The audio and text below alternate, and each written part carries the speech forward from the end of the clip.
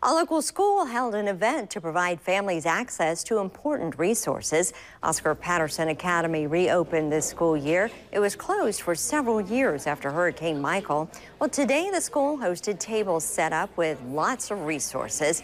Everything from where to find food banks to child advocacy and early learning programs. Event organizers say many kids who attend Oscar Patterson come from families facing struggles.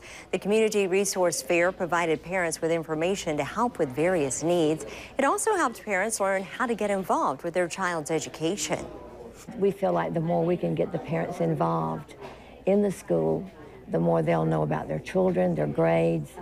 The more that we can do in this area, the more reception we're going to get and the better participation we're going to get parent-wise.